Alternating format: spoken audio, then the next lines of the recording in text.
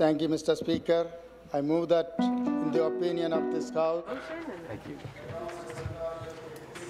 awareness and education about the importance of conservation for future generation and the benefit of ecological initiatives such as planting trees and protecting air, water, and the land through the opportunities, including student volunteer hours and taking part in the Province Day of Action on Litter. Thank you. Mr. Kanapathy has moved private member's notice of motion number 140. Pursuant to Standing Order 101, the member has 12 minutes for his presentation. Again, I recognize the member for Markham Thornhill.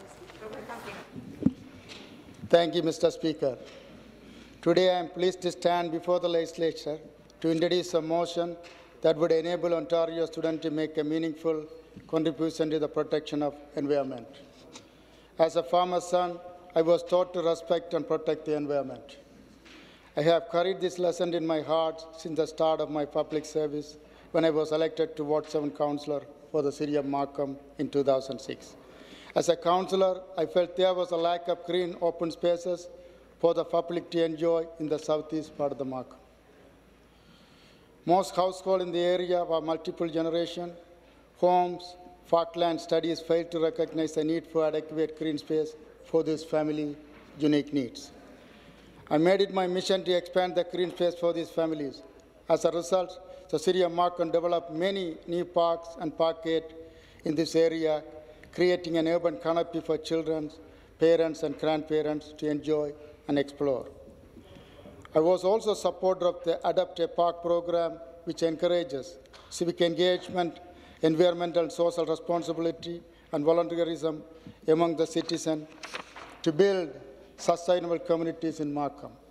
I continue to support this great initiative today. I also used to organize a litter cleaning day for residents. Many families enjoy the participating and became a way for parents to teach their children important lesson about preserving the beautiful world around them. I am proud to say Litter Cleanup Day was a success. It kept our neighborhood and park clean and free of litter, teaching an important lesson about taking care of our planet. As a part of the community sustainability plan, I initiated the Sustainable Home and Community Garden in Ward 7, which taught families to plant their own home gardens. It was a huge success for Markham, providing the great way for the whole family to participate in wholesome activities focused on learning about sustainable food growth and be one with nature.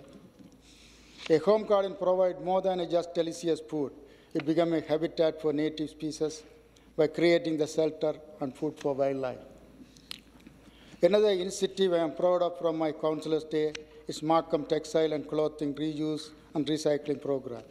It is a game-changing example of the sustainable initiative that tackles both consumption and climate change. That now permanent program began in 2015 with the Textile Recycling Pilot Program, making Markham the first city to be banned residents from leaving textile at the curb. Mr. Speaker, the lesson my father taught me about the environment are very important to me. In a way, it is a part of the legacy he left behind. Climate change and environmental pollution pose serious challenges around the world. Our ability to reduce greenhouse gas emissions, driving climate change around protect the environment will go a long way toward defining the legacy we leave for our children and future generations.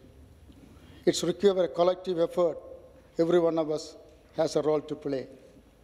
The motion would educate Ontario secondary school students on the importance of conservation for future generations and the benefit of ecological initiative through a series of activities such as tree planting and participating in the Provincial Day of Action on Litter.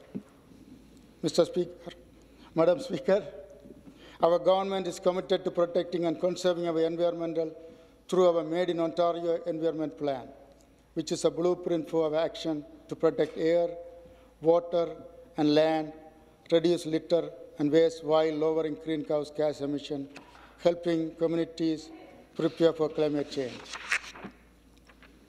This ever-evolving plan commits Ontario to address the pressing challenges of extreme weather events, heat waves, and keep clean lands and waterways free of litter. and we are already on our way to meeting that target. Approximately 94% of the electricity generated in Ontario was emission-free in 2019, and the provincial total greenhouse gas emission have dropped by 22% since 2005. We are taking action to advance environmental protection with a combination of traditional standard-based approaches and the new innovation like hydrogen, fuel, and clean technology. Our government is also committed to protecting or expanding the Green Belt. The Green Belt consists of over 2 million acres of the land in the Greater Golden Horseshoe area, including farmland, forest, wetland, and watershed, and the Green Belt provides resilience to extreme weather, even by protecting its natural system and features.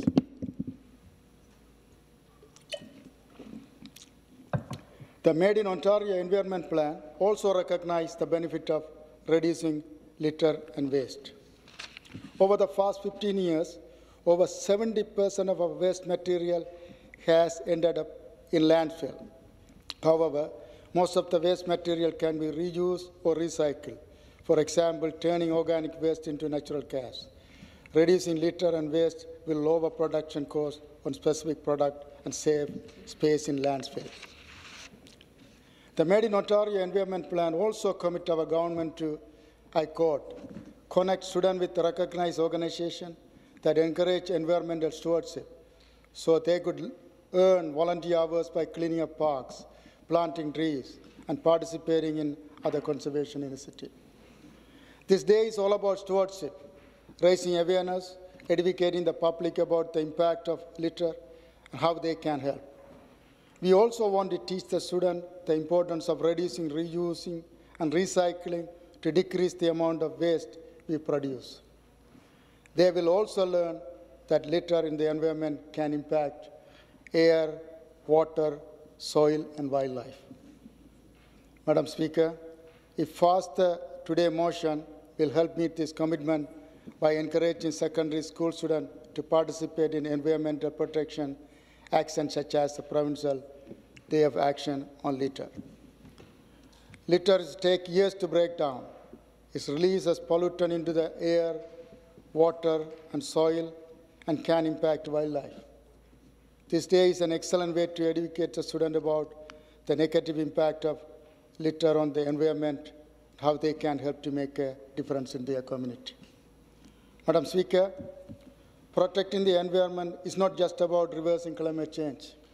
It is about helping define and promote the role of students in the community by encouraging civic-minded action.